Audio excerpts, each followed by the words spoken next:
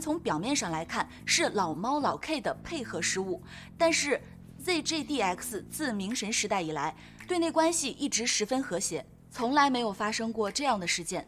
所以这一次战队的失利的根本原因，是不是和队内恋情有一定的关系呢？那么战队的成员之间会不会因为成哥您和童瑶的恋情而受到了影响呢？首先，虽然童瑶是我的队友，但我们的恋爱是我们的私事，与战队比赛无关。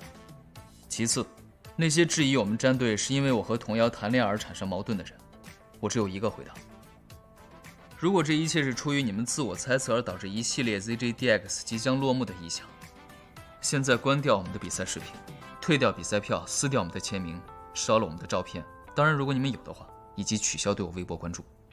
成哥，你这样说，难道就不怕伤了一直支持你的粉丝的心吗？对于你们过去的支持与喜爱，我由衷表示感谢。但对于你们离开我并不遗憾，不用特意私信告诉我，我不会看，就算看了我也不会后悔。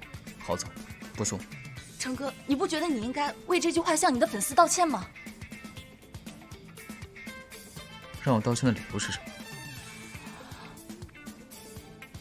如果今年 ZGDX 是因为我们双 C 痛失了世界赛门票的话，我会道歉。但是今天我不会，因为 ZGDX 还在。我们只是入围赛失败了一场而已。如果因为这一次失败就变成你们眼中的大厦将倾的话，那我反而要问一下你们，这就是你们所谓的支持 ZGDX 吗？我很失望，我也很伤心，我甚至要跟我自己道歉。我怎么会拥有你们这群人云亦云的墙头草粉丝？还有那些在网络上带节奏的键盘侠们，我请你们收回对我 ZGDX 以及对童谣的人身攻击。你们还要记住一点，网上不是法外之地，你们这样随意倾倒恶意，也许将来就要为此付出比你们想象严重多的代价。我最后说一句，你们别把我想象的那么好，我没有，我不是，我吃不消。电竞，我们家中单，在我心里画等号，缺一不可。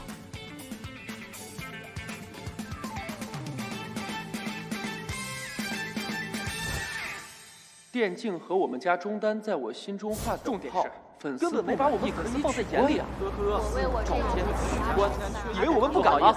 我是成哥心里的等号，我替他向诸位道歉。你这个等号画的太真强大又一心直打职业的，你将来是不是就变成小鱼号？电竞小鱼同妲己，脱坑回没家可能了！你看雷锋太老技术了，看打西北翻脸不行，也没可能了。果然要完。这些键盘侠呀，也就是能在网上叨叨，还能真的给你现实寄刀片，过几天就好了。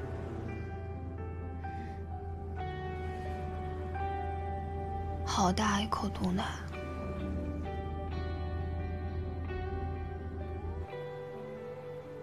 到底是怎么回事？现在 ZGDX 的舆论为何会变得这么负面？对啊，先是双 C 恋情公开，一点准备应对舆论的机会都不留给我们。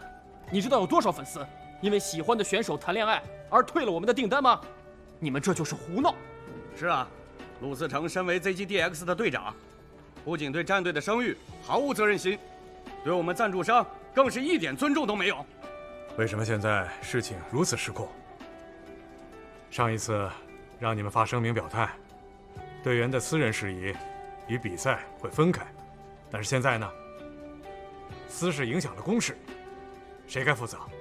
谁能负责？瑶瑶，现在是什么情况？网上那些骂你的人怎么这么狠呀？从小到大，你什么时候受过这样的委屈啊？你没事吧？妈，我没事儿。网上那些人骂两句，我又不会少块肉，你们别担心。我先去训练了，明天还有比赛呢。